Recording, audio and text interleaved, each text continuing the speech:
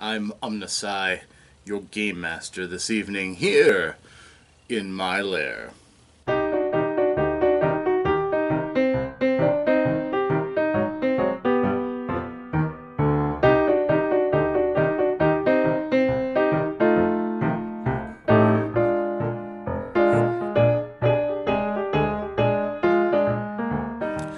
Hello, I am OmnusI, here at the Lair of OmnusI on day 27 of RPG A Day from the RPG Brigade, answering questions to uplift the gaming community, to inspire my fellow gamers, and to entertain you.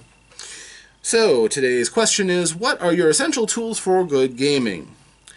So, essential tools, the absolute things that you need. Well, for almost all games, you need dice. I've got dice. I've got a bell jar full of dice. I've got, Crown Royal bags and whatnot. So you need the right dice. I like having the right kinds of dice. So, for example, to get me in the mood, my dice are black with white pips for high contrast, so I can easily see what I roll. Occasionally, I'll have different colored dice for different things. For example, in my Werewolves of the Caribbean campaign, I have my black ones, which are my every down roll. I'll have different colored dice for different elemental themes or things that, for example, silver dice that can't be soaked by a werewolf might use particular dice, as opposed to these skill dice that they could also use. So that can be useful. Of course, pencil, papers, sometimes a screen, although I rarely use a screen. The correct books and having the correct books on hand is useful. The table around me is also very useful. Having the right... Shut up! I apologize. My electronics are speaking up, which kind of brings me to another point. Having the right environment is essentially important. Having my table be able to comfortably seat all my friends, all my players, having their accommodations, their spaces to roll, and also this particular table, actually the top comes out and I have a space for my layout for my Battle Mad miniatures. Not essential, perhaps, especially for some games. I keep the top on for my werewolf because it's not tactical. I rarely have situations that I want to put a tactical spin on. But again, as far as the environment goes, we're down here in my basement, which is fine. I'm not complaining. It's isolated and generally fairly quiet, especially if my son's cooperating with me and the cat isn't being mouthy.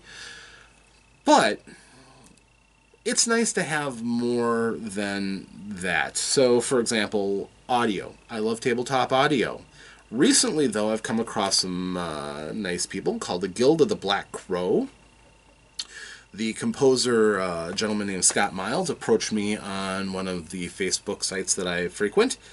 And he's like, hey, you want ambient audio? Shoot me a line. And I was the first person to respond. I'm like, yeah, can you make a pirate galley with the sounds of ocean and creaking boards and pirate talk? And he did it within a day.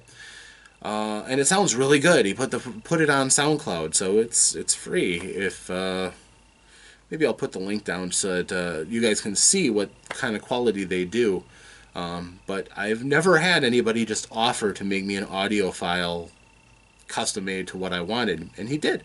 So I'm going to put a link to this video on site to that SoundCloud, and also Guild of the Black Crow. I'm going to give them a header too, so that you guys can follow them for your own interests. I'm sure at some point they're probably going to charge for it, but it was awfully nice for him to just put that out for me. In addition, I'm going to give them some other suggestions and see what else they can do. But tabletop audio otherwise is my fallback for good audio. I have a Bluetooth speaker that I can patch into my phone or to my tablet, and it's powerful enough to last the entire session. I can put it right there. Almost as essential as what you have, though, is important not to have. For example, here I generally don't like to have people with lots of electronics doodling at the table. That annoys the daylights out of me as a game master. I don't like the competition. I don't feel I should have the competition. It's something that's a relatively recent nuisance, but yeah, it's essential to limit that. I know people can't get away from their connected lives, and if they get a phone call, yeah, it may be important, they may have to do it, but then leave the table. Go away so that you're not bothering the rest of us. Just general rules of decency and common sense. Of course, there's lots of other add-ons that aren't essential, but they're fun. My 3D dungeon tiles are fun, but not essential. All of the different miniatures that go with, they're fun. It's certainly something that's a bit more exciting than just describing when you can actually lay out, especially a tactical game like Dungeons and Dragons, where you can plot out how big that fireball is and how many of your enemies can you catch, be rewarded for how smart you are with the tactics that you use. That can be really nice, and having the set up and things like that are doubly nice. Not essential, but handy to have. Other things like my initiative marker board I have off to the side, incense to try to invoke a particular scent, or something, colored filters for my lights, so if they're going to be constantly in a, say a vernal landscape, of forest, field stuff, I could put a green wash over that, and generally try to invoke a particular feeling or effect through the game. Those are all nice to have. Costuming, hats, things like that. Not essential, but fun. But my essentials: dice or whatever you use, deck of cards, what a game requires. Decent players around in a good environment, you've got a game. As long as you've got the books and the know-how and an adventure ready, you're set. I'm OmnusI here at the Lair of OmnusI, and I am wishing you safe adventures.